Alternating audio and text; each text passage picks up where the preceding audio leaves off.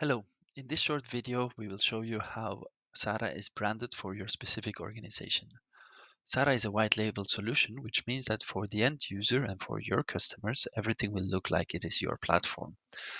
As an example, we have MapWave. MapWave is a specialist in 360-degree surveys, employee surveys, and selection tools. This is their website.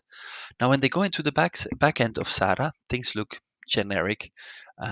This is the place where only the partners or the administrators of MapWave will be. But then from here, they will set up the front end for their specific customers. And then there are several options, and you can have multiple front ends for different organizations. In this case, they have gone with a front end which is branded under their branding. So here the color codes and the style and everything is in line with their brand image.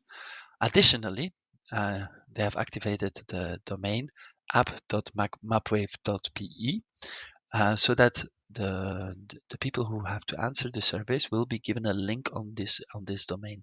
So it always looks like they are on the MapWave server, whereas underneath the hood, actually, this is forwarding to the SARA server and the surveys are running on SARA.